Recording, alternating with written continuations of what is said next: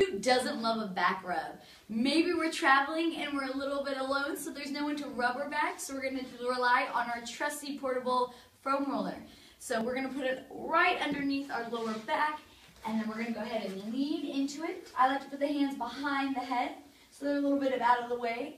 And you can just roll up and down that back, and ooh, it feels so good. Maybe get some pops out of us. A nice way to kind of release that tension. And there you have it.